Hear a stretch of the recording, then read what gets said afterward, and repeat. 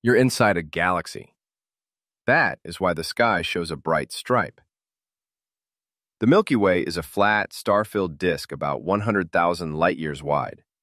Our sun sits in that disk. When you look along the plane, you look through billions of stars and dark dust. Stack enough light, and you get a glowing band. Look above or below the plane, and you see fewer stars, so the sky looks empty. That contrast creates the stripe.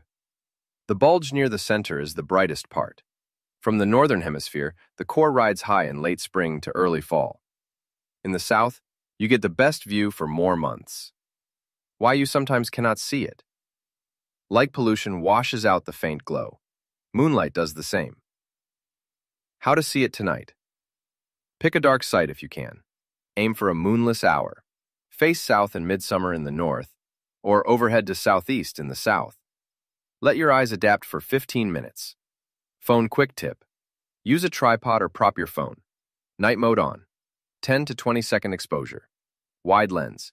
Tap to focus at infinity. What are the dark lanes? Cold dust clouds that block starlight.